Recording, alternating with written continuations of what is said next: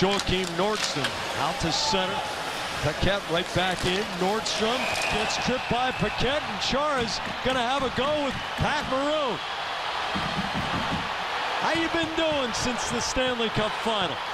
This is Chara's second fight in 2 nights.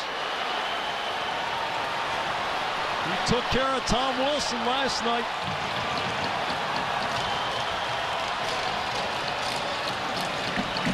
The problem with fighting Chara is his sleeve length is greater than any man in the NHL. And he is so strong, he can just put you down. The son of an Olympic Greco-Roman wrestler.